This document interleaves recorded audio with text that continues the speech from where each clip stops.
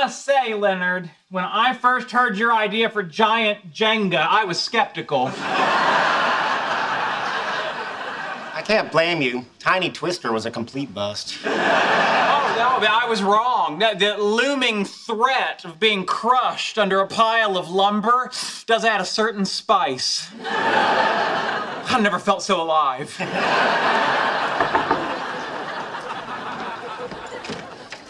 Oh, hello, Alex. Let me go get you last night's recordings. What recordings? Well, you remember when you told me I talk in my sleep? Well, it occurred to me that, like most things I say, it's probably pure gold. So I started recording it all, and now Alex gets to comb through 8 hours of what I like to call Sheldon after dark. Hey, Leonard. Hey, just playing a little giant Jenga here. Oh, I know. I'm the one who had to buy him the helmet. So, do you have any plans this weekend? Oh, most of Saturday is going to be figuring out where to put this game when we're done. How about you?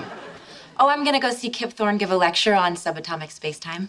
Oh, that's his take on John Wheeler's quantum foam. That should be great. Well, if you want, you can come with me. I'd love to, but I'm supposed to hang out with Penny. Well, bring her.